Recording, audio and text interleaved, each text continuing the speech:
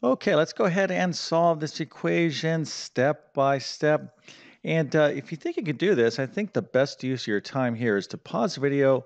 Go ahead and take it might take you like a minute to solve this and put your answer into the comment section. I think that's the best use of a video like this is to, see if you could do this first. Now, if you're taking any sort of algebra course, you're going to definitely need to be able to solve equations like this. But I'm going to walk you through the exact steps, and this would be a good kind of practice problem. Now, if this is too kind of intimidating for you, then you want to kind of back up and focus more on one and two step equations. This type of equation in algebra is called a multi-step equation. Obviously, there's going to be multiple steps involved to solve it, but it's not that difficult. Okay, so I'm going to get into all of this in just one second. But first, let me quickly introduce myself. My name is John. I'm the founder of TC Math Academy. I've been teaching math for several decades, middle and high school mathematics. And I can tell you right now, all students can be successful in math, but it requires two things. One, you got to be willing to work at it. And the second thing is you need great math instruction, super clear and understandable, and that's where I can help you out. So if you're at the middle school, high school, or even college level, definitely check out my math help program. I'm going to leave a link to it in the description of this video. By the way, if you happen to be preparing for a test with a math section, I'm talking about things like the GED, SAT, ACT, maybe the GRE, GMAT, ASVAB, or teacher certification exam. I have a lot of test prep courses that can help you out. If you homeschool, I have excellent middle and high school math courses that you might want to check out. And if this video helps you out, don't forget to like and subscribe as well. All right, so let's get into it.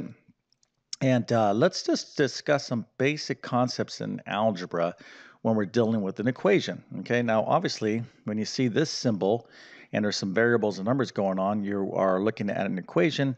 And the objective is to solve the equation. And typically, what that looks like is there's going to be a variable like x over here, and that's going to be equal to some number. Let's just make up a number for this example. Let's say 7.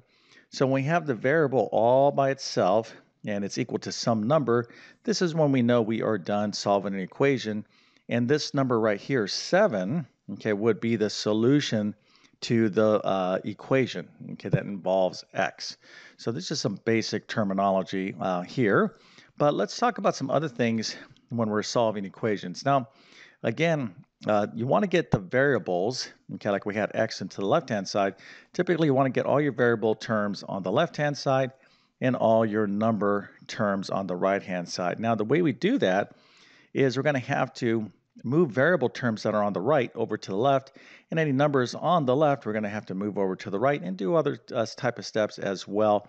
But the main idea is whatever you do to one side of the equation to make these steps happen, you have to do the exact same thing on the other side. So for example, if you're going to add 3 to this side of the equation, you can do whatever you want on this side as long as you do it equally to the other side. Okay, that could be addition, subtraction, multiplication, and division.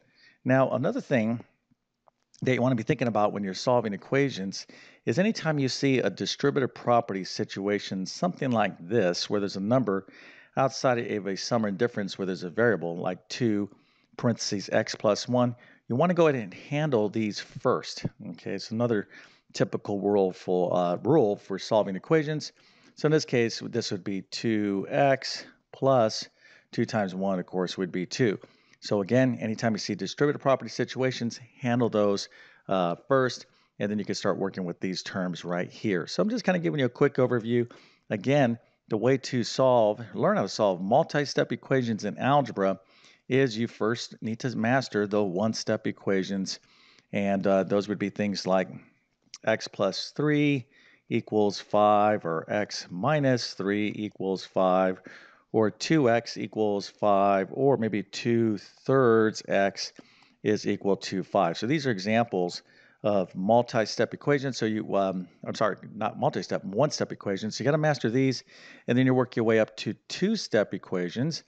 And that would be an example of like 2x minus 1 equals 9.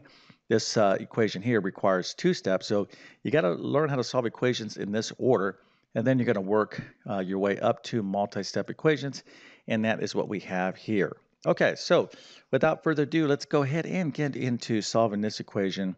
And of course, I already kind of wrote the steps out so I can kind of talk about things. All right, so let's take a look at the equation. And as we scan it, we're like, okay, I see some distributive property situations right here. So as I indicated, you want to go ahead and handle those first. All right, so if you don't know how to do distributive property, you're going to have a difficult time solving equations. So anything I'm saying here that you don't know how to do, a couple suggestions. One, I have a ton of videos on my YouTube channel on these topics. But if you really want to know this stuff, I would suggest checking out any one of my algebra courses, pre-algebra, algebra 1, algebra 2, college algebra, and maybe even you're at the pre-calculus level. Who knows? Okay, so here we have 4 times y minus 1. Let's go ahead and apply the distributive property. So this is going to be 4y minus 4 plus 2y. So when I do this, I'm just going to rewrite the rest of the left-hand side of the equation. Okay, you don't want to do too many steps at once when you're solving the equations. You want to make it easy for your teacher to read and understand what you're doing. So on the right-hand side, we have 3 times 5y. Of course, that's 15y. And then it's 3 times 1 is 3 plus 4. So you can kind of see the steps here. You're like, okay, I understand that. We took care of these distributive property situations first. So now what do we want to do? Well, we want to clean up the left-hand, right-hand sides. So here we have a 4y and a 2y. We can combine like terms. That gives us a 6y minus 4. Okay, so that's what we did right here. So again, just one step at a time. You don't want to take too many. You don't want to take too many steps because you want to be able to kind of check as you go. Okay, you should be taking a step and double checking yourself, taking a step, double checking yourself, and writing each step nice and clear. Okay, so let's take a look at the right-hand side. We have 15y. There's no other variables over here, but we have a 3 and a 4. And of course, we can add those up, and that is 7. All right, so at this point, we have a situation where we have a variable number, a variable, and a number. So this is where we want to start moving our variables, all of our variables to the left, and all of our numbers to the right. Doesn't make a difference if you move your numbers first or your variables first.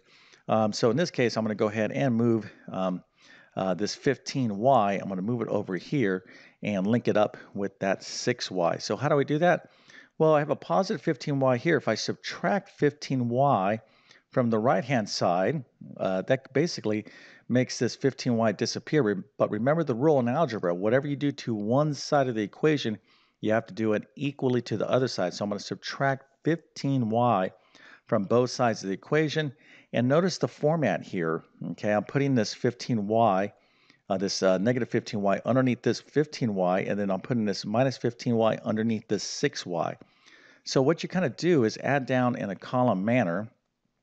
So 6y plus negative 15y, or 6y minus 15y, is negative 9y.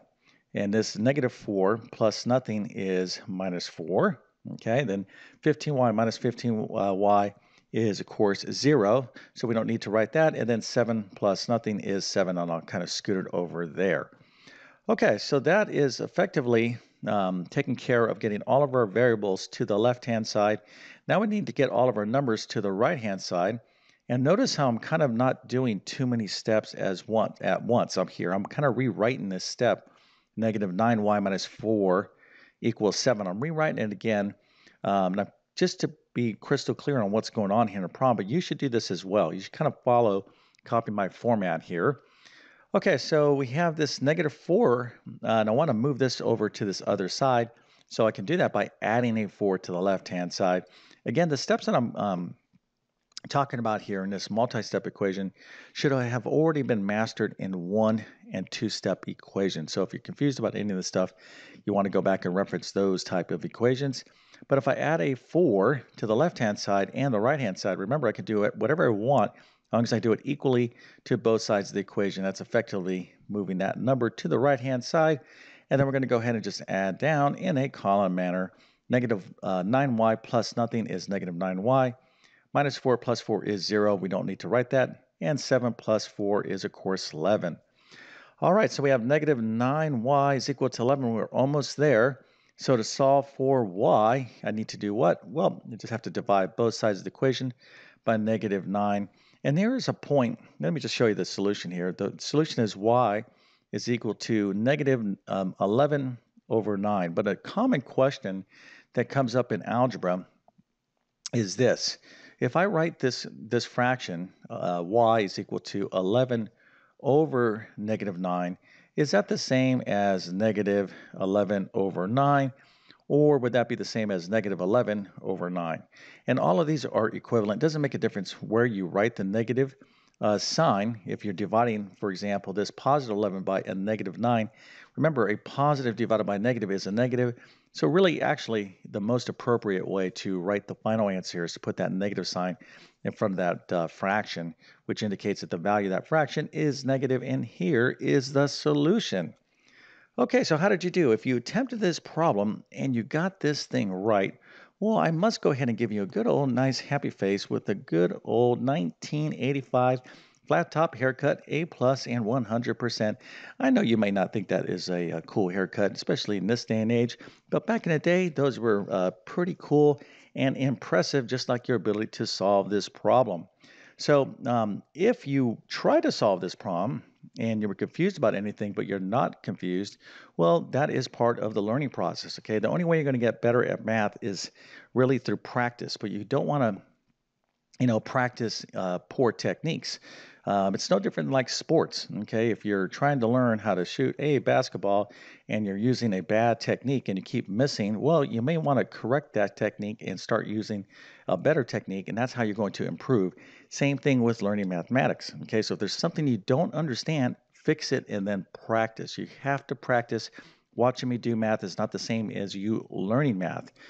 Okay, so hopefully, again, this was a good use of your time. That's why I make these videos. And with that being said, I definitely wish you all the best in your mathematics adventures. Thank you for your time and have a great day.